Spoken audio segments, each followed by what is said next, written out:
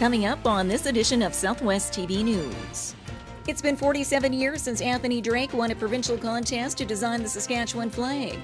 And now he's returned to Hodgeville to embark on an extensive tour across the province. The long-awaited Leader Integrated Healthcare Facility, which was given provincial approval back in September of 2014, continues to fall behind its originally scheduled opening date of the summer of 2017. Since the City of Swift Current first launched the Safe Places Initiative in January, the momentum has picked up through public awareness campaigns encouraging all individuals working or volunteering with youth to become safety certified.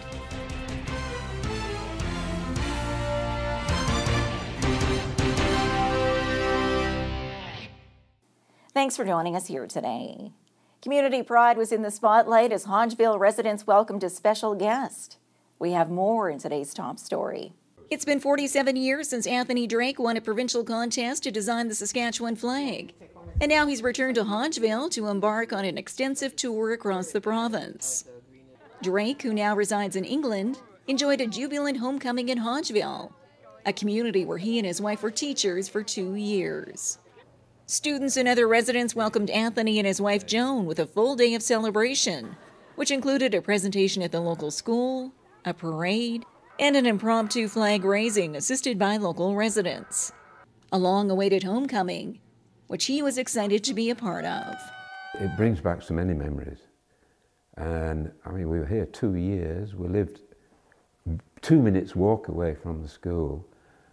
A lot of shops, a lot of things going on. I became an elk as well, and went through all the rituals of being an elk, and we had lots of friends. And as he met one-on-one with students and other community members, he reflected on how he entered the flag contest and came up with the winning design. I got some colored paper.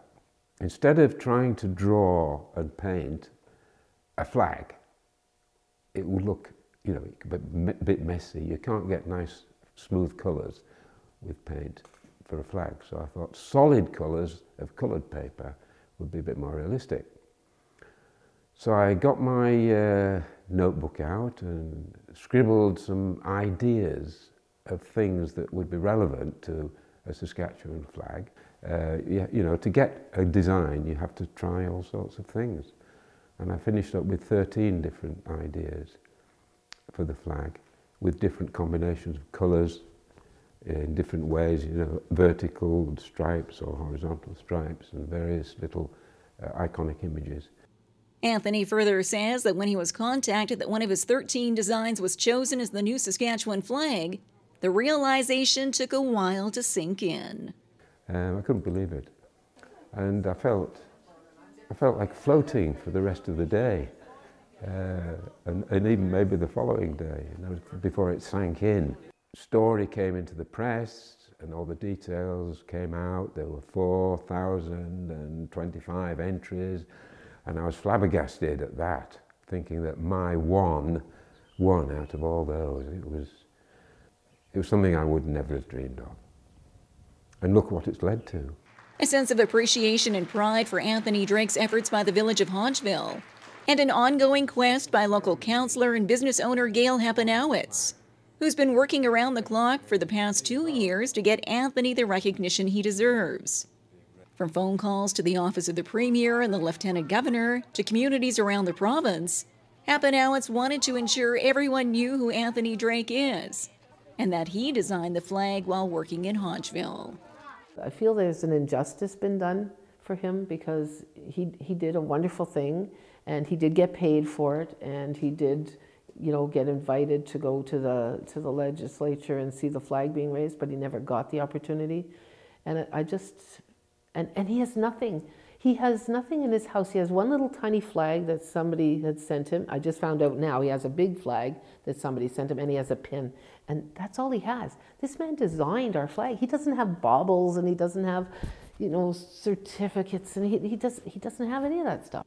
And now, following the homecoming in Hodgeville and a provincial tour for Anthony Drake throughout the month of May, she hopes the excitement of the Saskatchewan flag and its roots will spread across the province. Every town and village, and certainly the cities, but the towns and villages more because they're small, and if everybody did a flag day, some sort of celebration, it's everybody's flag. He designed it, but he designed it here.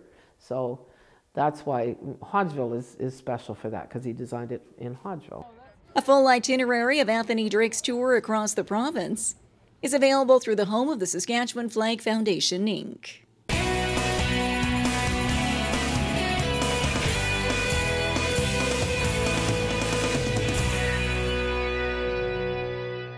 Another exciting season of Market Square returns to downtown Swift Current, featuring live entertainment, fresh garden produce, crafts, and other unique vendors. Market Square, every Saturday at the corner of Central and Chaplin. Proudly presented by the City of Swift Current and Standard Motors, along with Innovation Credit Union and Southwest TV News.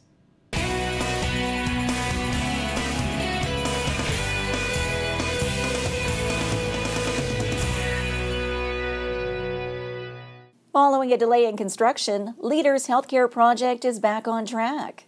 We have more in this report.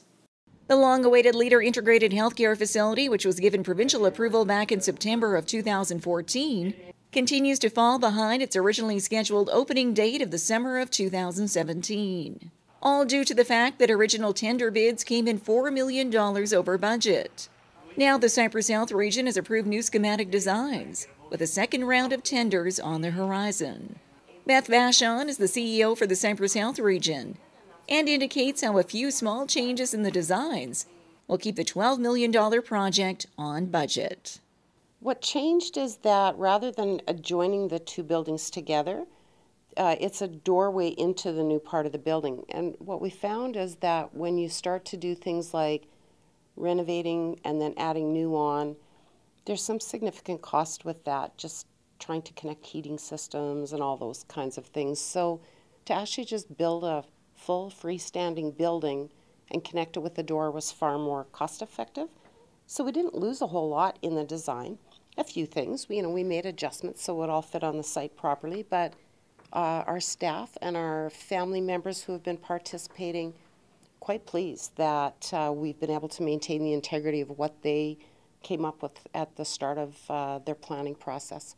And if all goes according to plan, residents of Leader and area should see movement at the site in the coming months. I guess regardless of what that time looks like, we're still trying to get to that, getting the site ready and equipment on the ground by fall. Once completed, the integrated healthcare facility in Leader will bring together acute, primary, long-term care, and ambulance services all under one roof, with the Western Senior Citizens Home.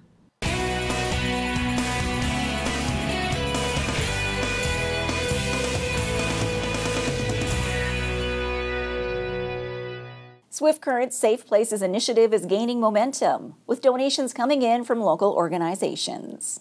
Since the City of Swift Current first launched the Safe Places initiative in January, the momentum has picked up through public awareness campaigns encouraging all individuals working or volunteering with youth through sport, culture, or other activities to become safety certified.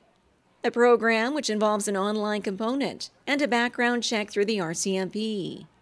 All falling in line with the City of Swift Current's mandate to offer a safe and caring community.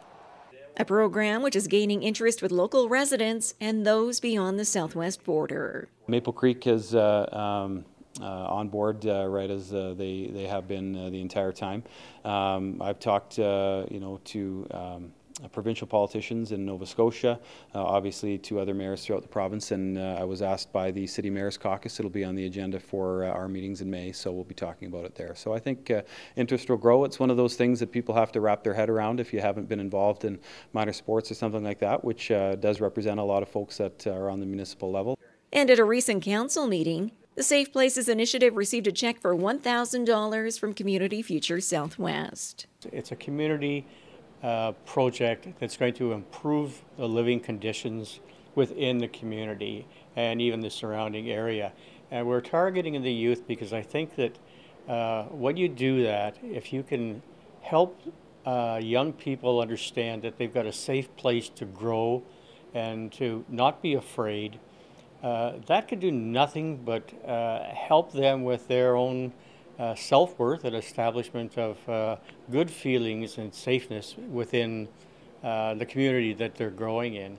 I think that if we do that, we can remove some of the anger that is created because of these kind of situations.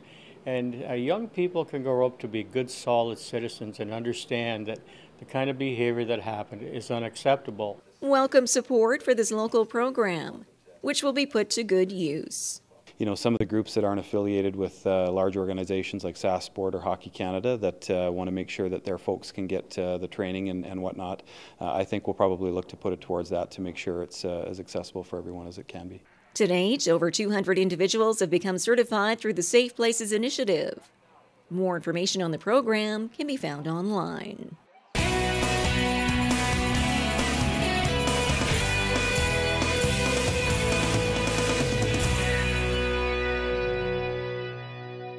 Well, this brings to a close another episode of Southwest TV News, reporting the stories that matter to you. We always welcome your news tips. You can always reach us here by phone at our studio or by email to contact us at southwesttvnews.com. Also, be sure to join us daily online for the latest news from across Southwest Saskatchewan and so much more at MyLocalTV.ca. And be sure to follow us on a range of social media. Thanks for joining us here today. I'm Carol Andrews.